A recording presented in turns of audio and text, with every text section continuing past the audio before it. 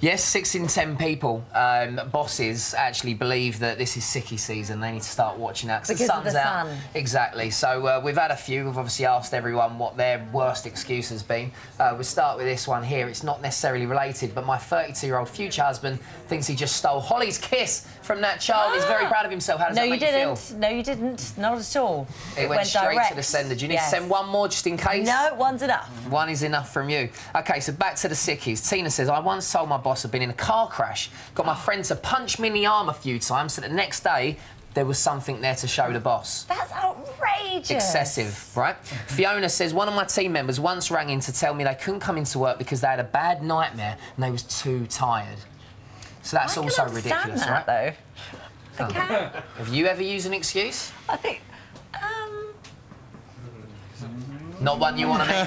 Here we go. I don't know. Probably. Have you? Not on this. Not on this. Chill out. I've only had about 3 sick days my entire life. Yeah, and you know, the times you were away was children. Yeah. You were having children. That's not. That's true. No, well, actually, I haven't in which case. So Sarah does say, Phil, I think people with kids make the best employees because they never ring in sick. They go to work for a break. Yeah. In a sense, I know They're exactly all what she's saying. Playing in the snow. So then we threw it out there and asked anyone if they're brave enough to admit that they're pulling a sickie right now, today, live. Who's pulling a sickie? Well, I'm not going to mention any names, but this person told Uni I have a chest infection this morning. The reality is cough and a bad hangover. At least she can watch This Morning now. Now, do we tell her off? Do we say, well done, congratulations? We couldn't possibly condone that sort of behaviour, but at all.